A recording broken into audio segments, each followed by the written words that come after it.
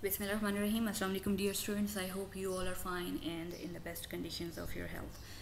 So, for the course of organic reaction mechanism, today we shall continue with our topic selectivity in organic synthesis.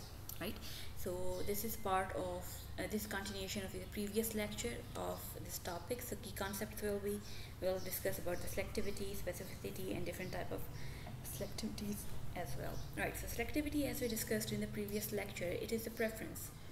It's preference of the reagent to attack on one of the two substrates or on one of the two positions in preference, right? So if a reaction preferentially occurs at one site or one functional group or one stereoisomer, then this is called the selectivity. So whenever there is a selectivity, then you get two products or more than two products in different amounts. It's important to note that if you get two products in equal amount, that it means that there is no selectivity at all, right? So whenever there is selectivity, it means that you are getting two products or more than two products in different amounts. And whenever you are getting the two products in exactly same amount, it means that this is not selectivity. Such reactions are said to be non-selective because the reagent is showing preference to both of the substrate or both of the functional group or both of the positions to an equal extent, right? So in the previous lecture we saw that selectivity is of three types. So selectivity is chemoselectivity, which means that it is the preference of the reagent for one functional group over another. So selectivity means, chemoselectivity means which of the two functional groups will react in preference, right? Regioselectivity is related to the position of attack. It means that the reagent will prefer which of the two possible positions,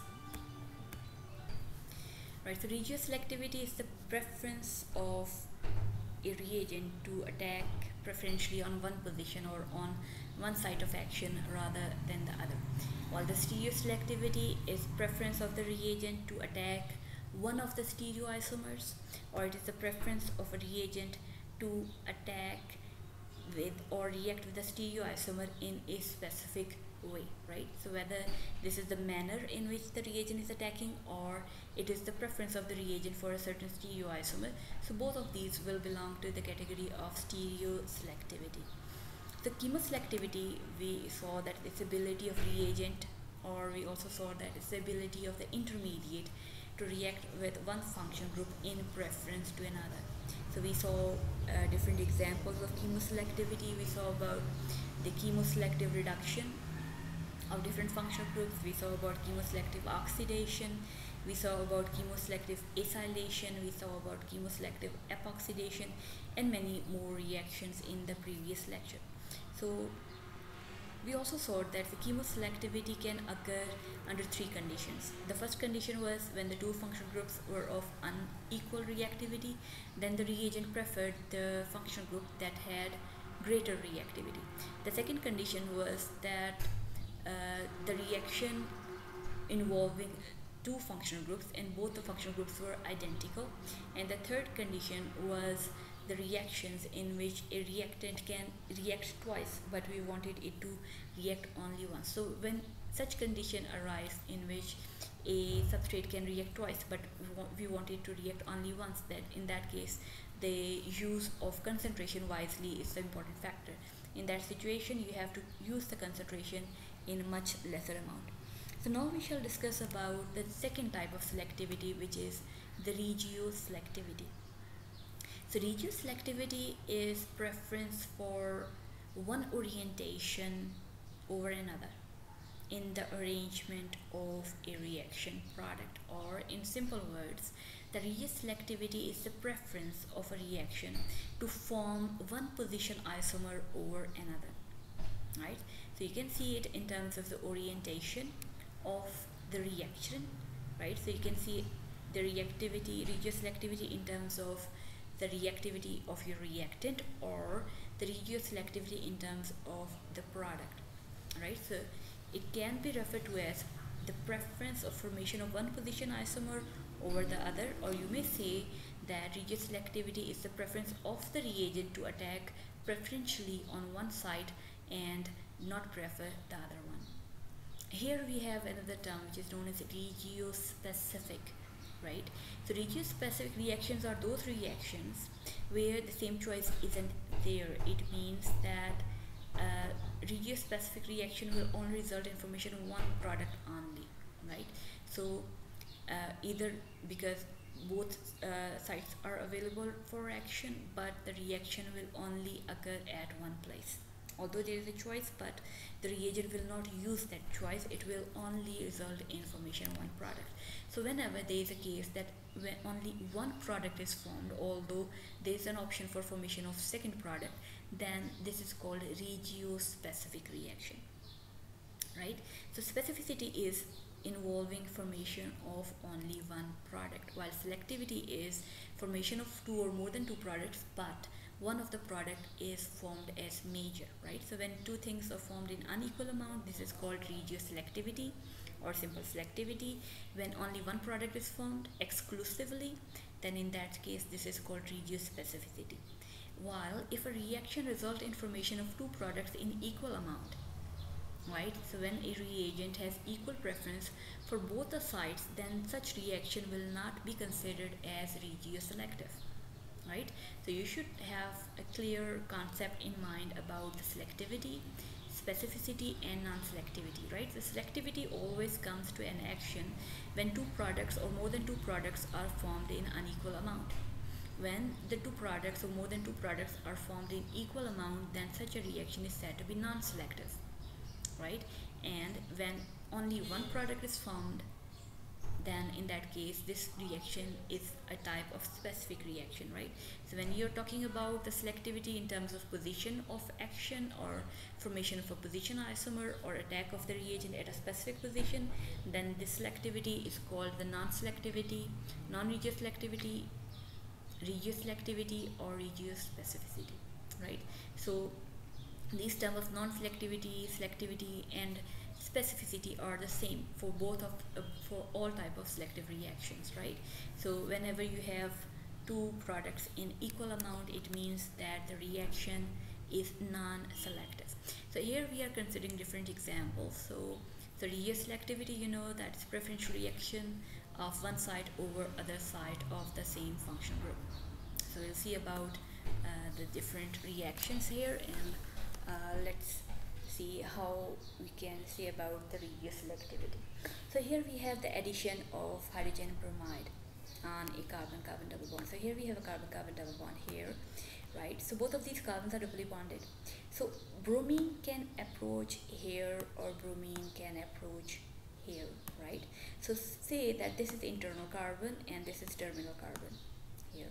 So if you want to have a bromine on the terminal carbon here, then you can see that just using your basic organic chemistry concept, you might have heard about the symmetrical and unsymmetrical alkene and the addition of unsymmetrical reagent to an unsymmetrical alkene. So here you can see that this is styrene, and this styrene is an unsymmetrical reagent because if you cut this molecule into half, then on one side we have CH2 and on the other side we have a benzene and a CH, right?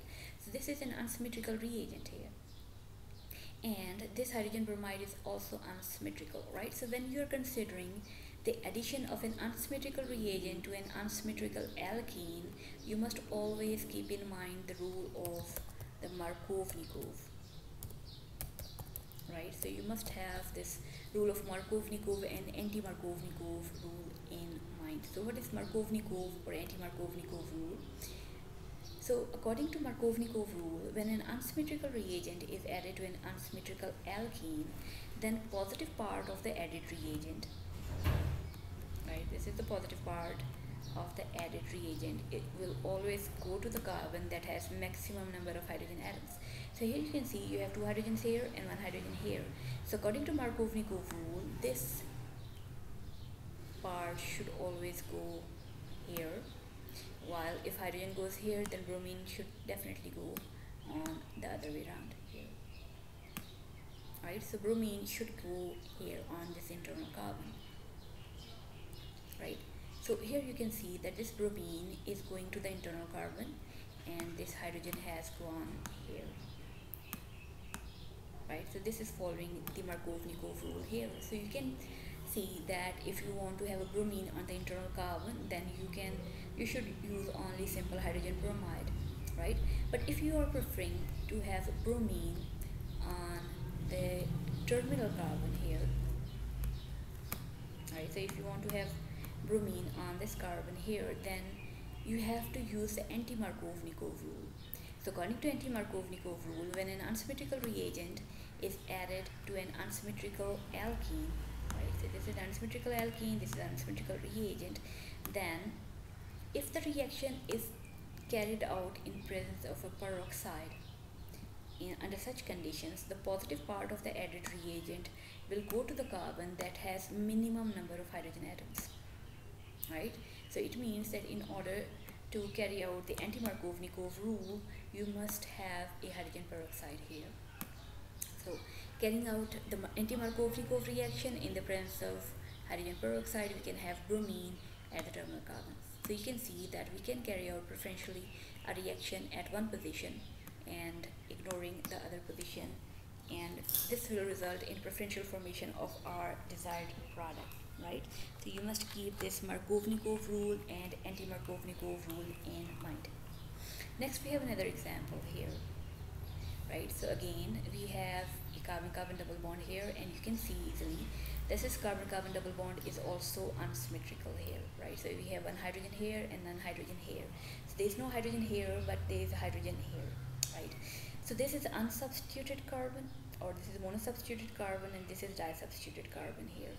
And what we are interested in, we are bringing a hydroxyl group here, right? So in case if you are interested in bringing the hydroxyl group here, you can see here the hydroxyl group if it brings here, then hydrogen must have gone here, right? So for this product, if you want to have a hydrogen add this carbon and a hydroxyl add this carbon, you can see the positive part of the reagent is going to the carbon that has minimum number of hydrogen atoms. So it means that this product which is being formed, so this product is actually the anti-Markovnikov product, right? This anti-Markovnikov product, so it's not important that we always use the hydrogen peroxide. So in order you want to carry out the anti-Markovnikov addition of water, then in that case you can use this borane in presence of THF.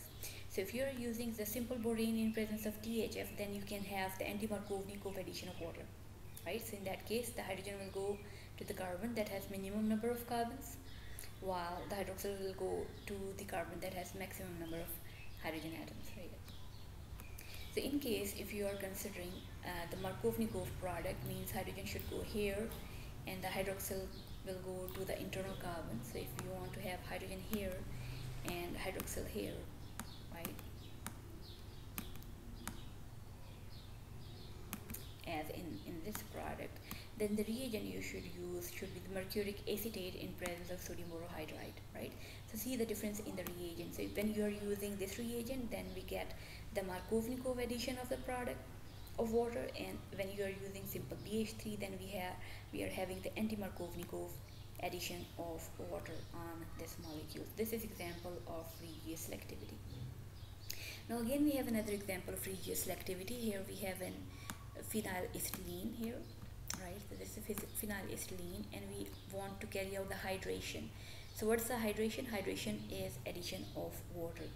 So you should remember that whenever you have a triple bond and you carry out the addition of water, then either we get an aldehyde or we get a ketone, right? So we can have an aldehyde or ketone from addition of water on this molecule. So it depends that whether the hydroxyl is added on this carbon or on that carbon. So in this specific case, when you have a triple bond here, then the substituted end of the triple bond, this is called the internal carbon, while this is called the terminal carbon here, right?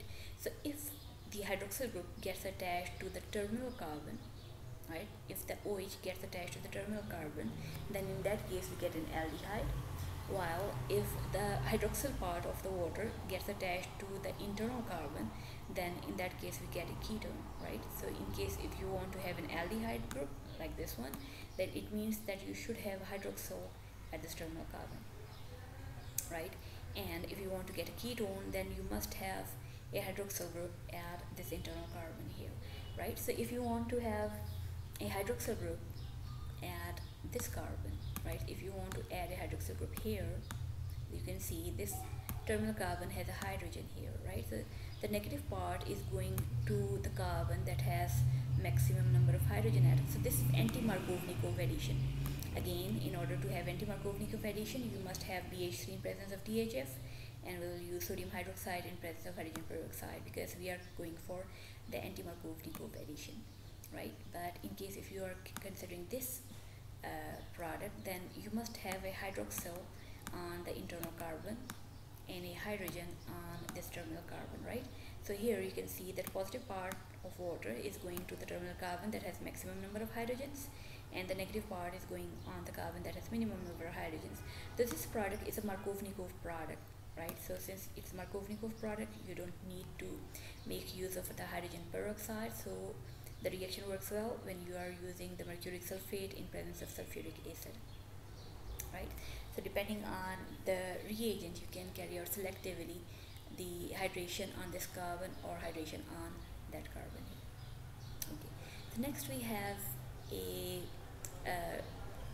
Baeyer-Villiger oxidation. So Baeyer-Villiger oxidation is a reaction in which if you have a cyclic ketone, then you can convert the cyclic ketone into cyclic ester. So cyclic ester is known as lactone.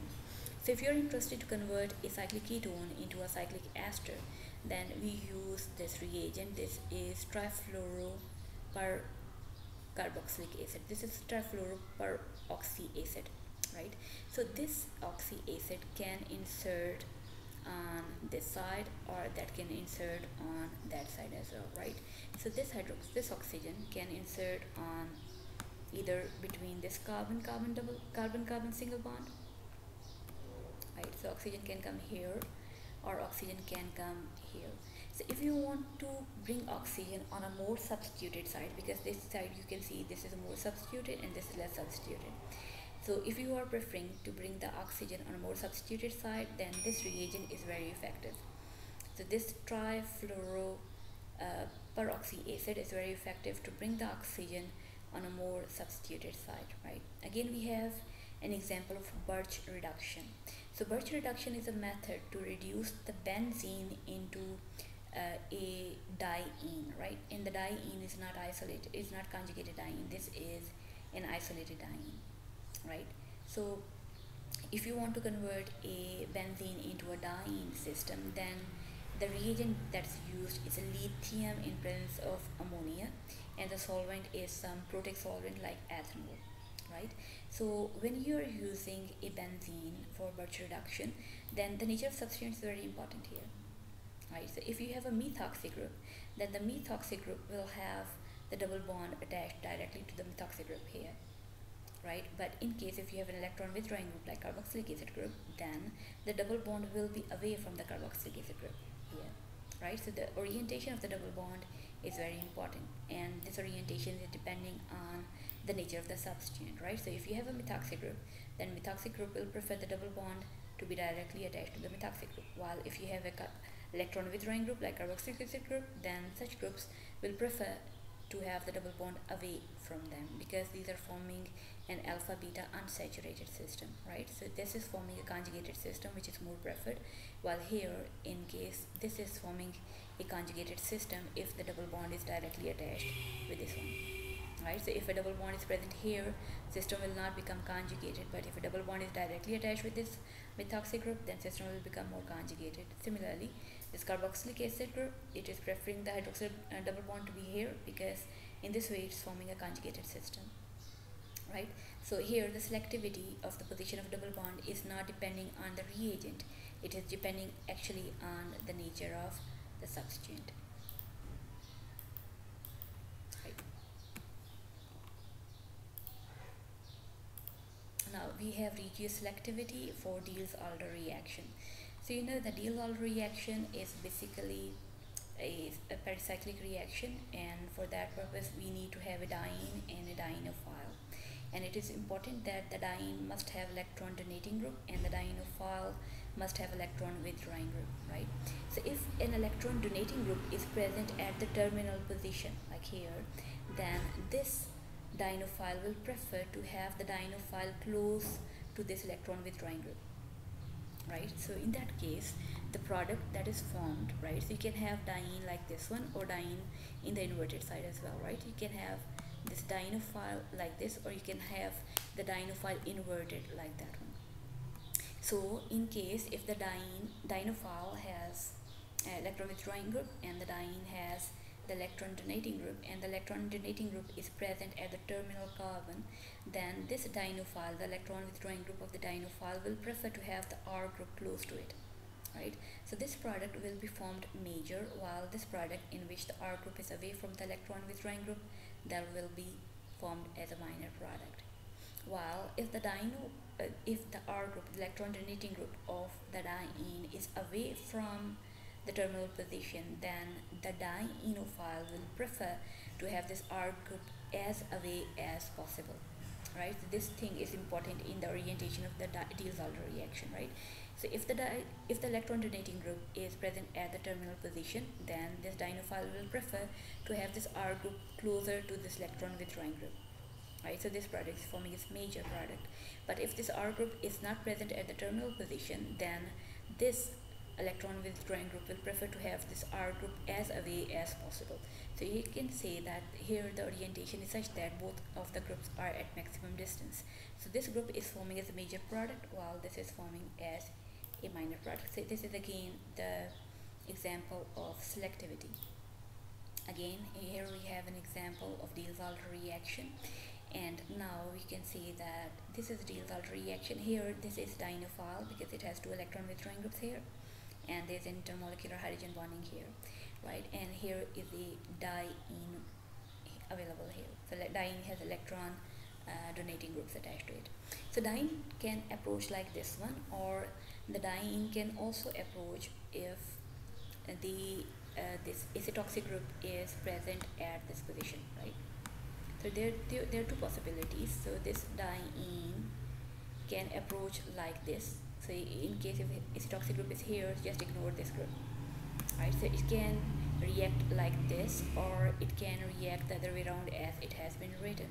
But the diene will prefer to react like this one. Why? Because there is an extensive possibility of hydrogen bonding here, right? Because of hydrogen bonding, so this molecule will be stabilized. So this possibility is not much pronounced at this position, right? So there, in this specific case, the diene will prefer to approach like this one. So this is a preference of position. So instead of reacting in other position, this diene is preferring to react in this position here. Now we have another possibility, right? So here we have,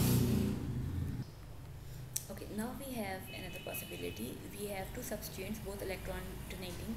They are attached on this diene, right? So here we have possibility that diene reacts like this, and we have another possibility that the sulfur group is present here and the acytoxic group is present here.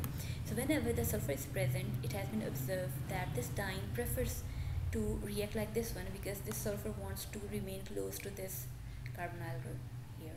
So in order to form a product in which this acytoxic group is close to this oxygen, what we do is that we first react with the diene in which there is sulfur group present at that position, because sulfur will prefer to have this carbonyl close to it.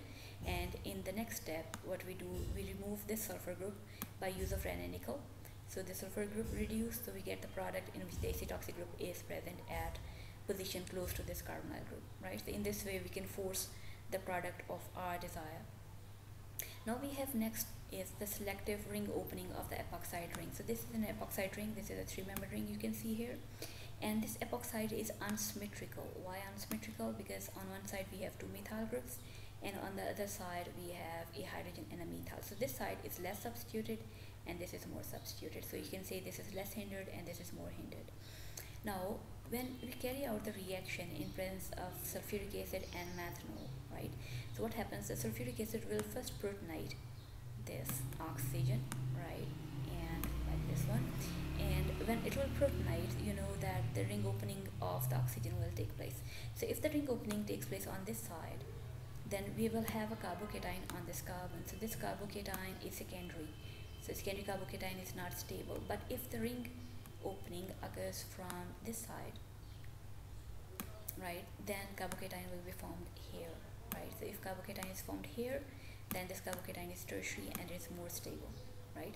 So that's for the same reason that this carbocation is formed in preference. So this carbocation is formed and methoxy will attack here.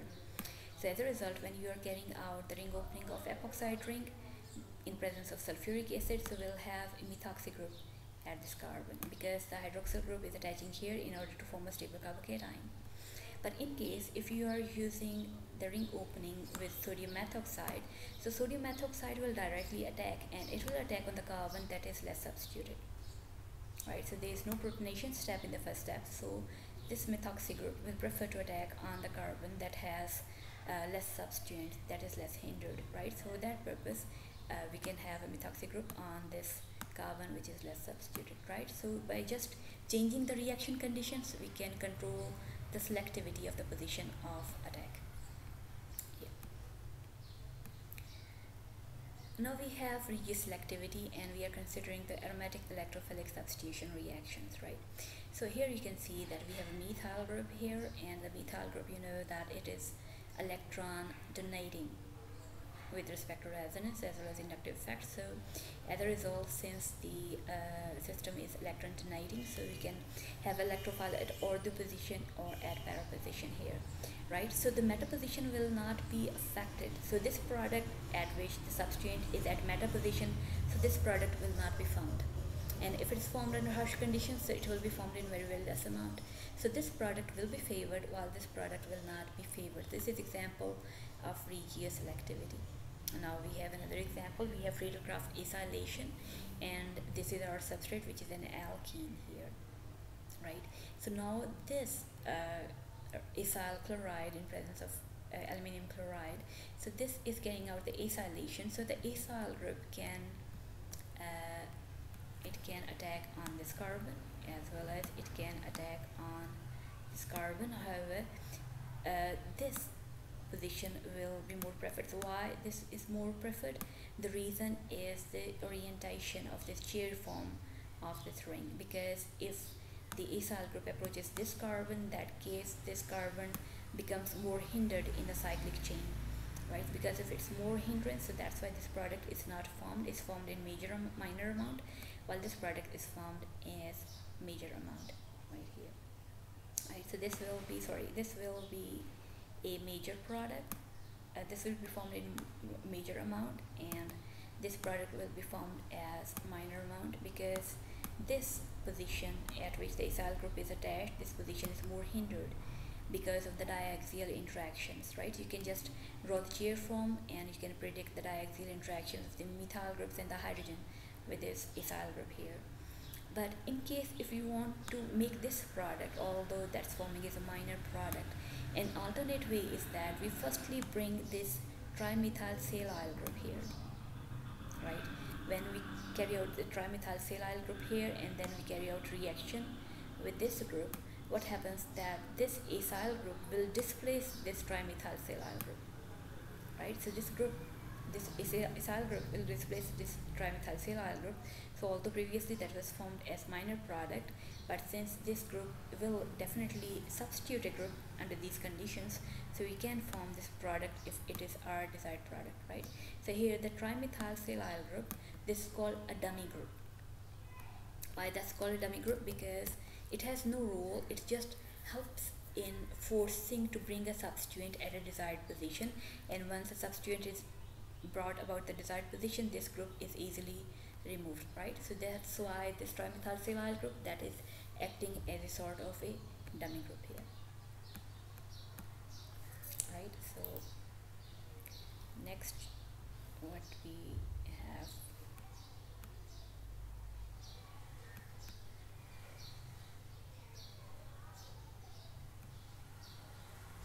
next we have another type of selectivity which is called the stereoselectivity, right? Stereoselectivity means that a reaction which gives two stereoisomers and one of them is major, right? Stereoselectivity can be defined in two ways. One way is that it is the preference of formation of one stereoisomer when more than one stereoisomer can be formed. Other way around, it is the preference of a reagent to react with selectively one stereoisomer, right? Selectivity can be defined in both ways. It is the selectivity of formation of a stereoisomer, or it is the selectivity of one of the stereoisomers to react. So firstly we'll consider about the diastereoselective reaction. So here we can see that this reduction of carbon-carbon triple bond that has resulted in two different products under two different conditions. So if you are preferring to convert this triple bond into a cis alkene, then you have to use hydrogen over palladium with barium sulfate, right? So barium sulfate is actually poisoning this palladium catalyst. So when you are using hydrogen over palladium, which palladium is poisoned, then we get this cis isomer, while the trans isomer is formed in very, very trace amounts, right? So although both are forming, but this is formed as a major product. But if you are preferring to convert this alkyne into a trans alkene, then you have to use the Birch reduction. So Birch reduction involves the use of lithium or sodium in presence of liquid ammonia, and the solvent is a methanolic solvent here, right? So when you use liquid ammonia in presence of methanol as a solvent, then in that case we get the trans alkene. So depending on whether you're preferring to form a cis alkene or the trans alkenes, you can change the reagent, and just when you are using hydrogen over poisoned palladium, then the cis isomer is formed, while the using of Birch reduction conditions work well for the formation of the trans isomer. Now we have another example of stereoselective reaction, and here we are taking an example of enantioselective reaction. So here the enantioselective reaction means the preference of formation of one enantiomer over the another, right? So here we have this double bond here, right? And this is MCPBA, right? MCPBA is metachloroperbenzoic acid. This is perbenzoic acid, and here we have a metachloro position. So this is known as MCPBA, right? So MCPBA, when it reacts with this double bond, it carries out the epoxidation of the ring. However, this ring can be above the plane, like this one, or this ring can be below the plane. So this MCPBA, it prefers to bring this epoxide ring above the plane. So this stereoisomer, this enantiomer, will be formed as a major product, while this isomer will be formed as a minor product, right? So we shall discuss about the stereoselectivity in detail in the next coming lecture. I hope you have understood this lecture so far to much extent. So thanks for your attention. That's all for today.